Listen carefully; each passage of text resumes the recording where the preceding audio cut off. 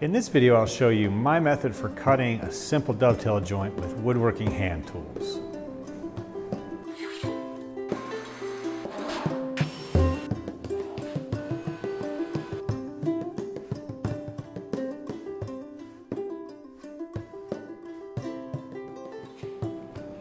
The first thing I do when cutting dovetails by hand is to use a marking gauge to lay out a baseline.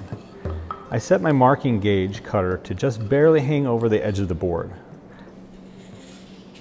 I mark all ends of the boards. I also use a fine-tipped pencil to darken my cutting gauge lines so I can see them better.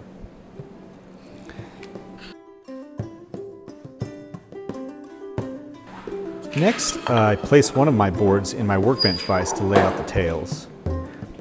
There's no rule for how far in to measure your half pins, but one easy method is to eyeball half the thickness of your board with a combination square or dividers, and make a tick mark from each end of the board.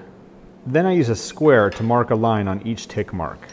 I use a pair of dividers to lay out the tails evenly. In this case, I try to adjust the dividers until I can take 2 steps between the lines, because I want 2 tails. And however far past the line I go is the size of my pin. I push the dividers into the wood from both lines. This method for laying out tails certainly isn't necessary. You can just eyeball the placement.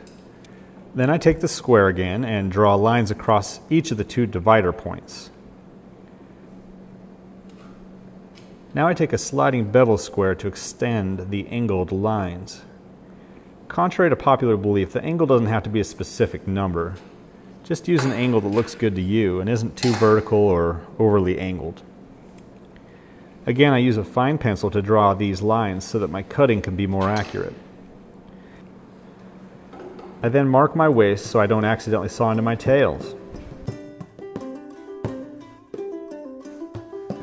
The first thing I do is use my dovetail saw to cut in the waist area and right up next to the line. I try to leave just the pencil line and no more.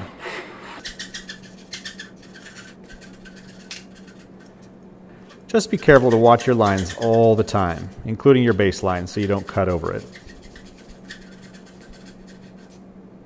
You can see here how my saw cut is right up against the lines. I have left the lines and no more.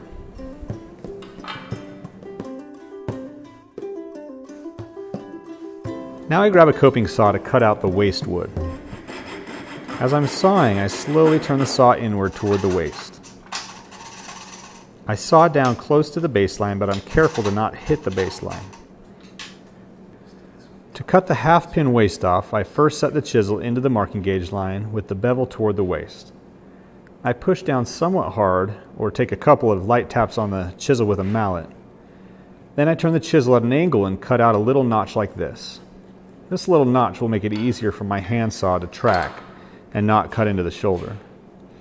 I then use a back saw with crosscut teeth to cut off the waist piece. If you've only got a dovetail saw with rip teeth, that's alright too, because the teeth are so small, so you won't notice a big difference.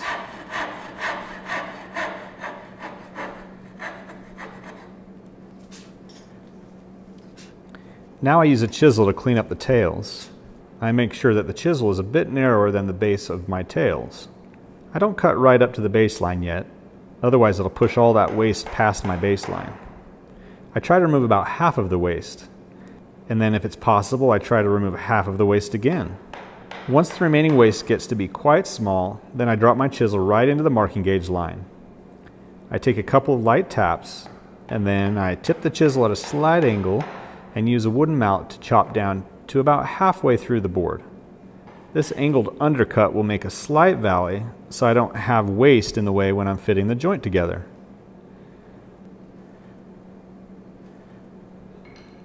I then repeat the same process on the other side of the board.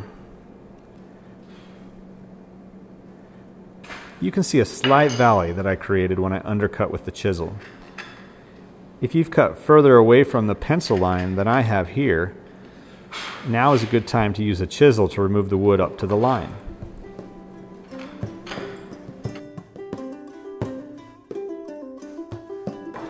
Now that my tail board is finished, I'll trace the pattern of the tails onto the pin board.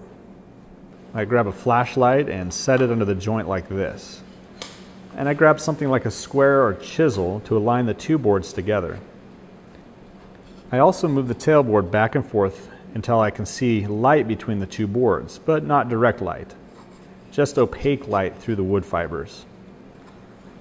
Once the boards are lined up, I use a sharp and thin marking knife to trace the tails onto the end grain of the pin board.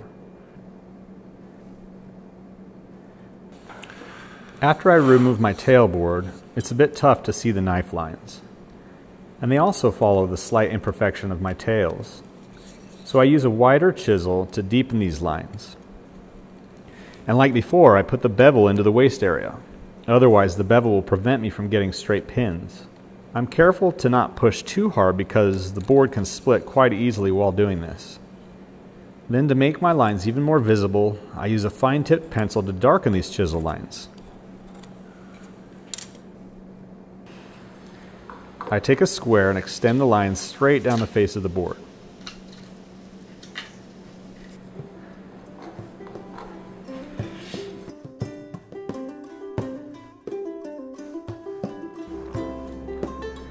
Now I pick up the dovetail saw again and saw next to the pencil lines like before.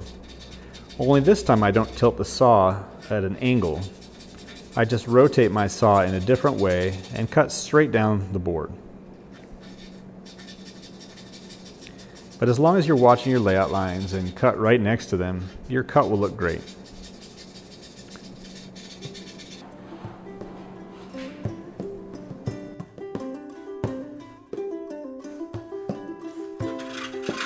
Like before, I use a coping saw to remove the waste from the pin board.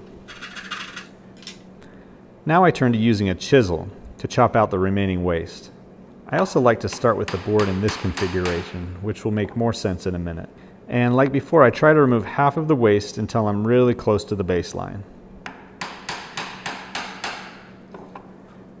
Again, I lean the chisel back slightly and make an undercut to about halfway through the board.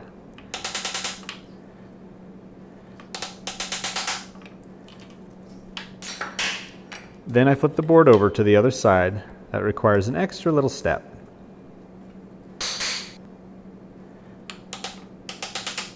I do everything the same as on the first side, but this time when I get down to the baseline, I take a couple of taps with the chisel.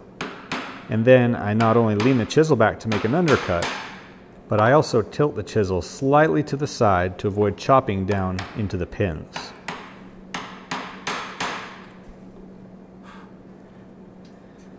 Once the chopping is finished, I use a smaller chisel to clean up the gunk inside the joint. Again, I try to remove all the wood up to the pencil lines, but I try not to go over the pencil lines. You can also use a larger chisel to pare the rough sides of the pins and half pins down to the pencil lines.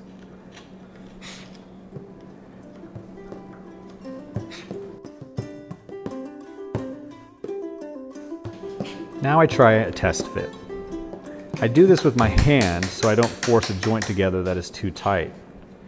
Most of the time, I'm able to get the joint to fit together on the first try, but occasionally I'll have to pull the joint apart and look for more gunk that needs to be removed.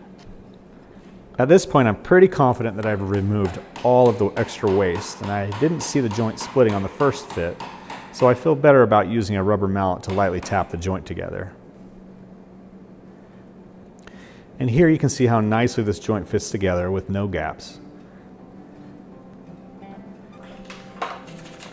And after a little hand planing, the joint looks really great.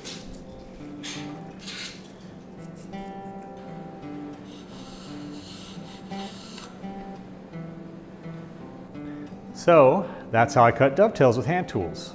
If you found this video to be helpful or interesting, please subscribe to my channel below and click the notification bell so you'll be notified when my next video comes out. If you have any questions or you want to share some of your own tips on dovetailing, I'd love that. Please do so below this video.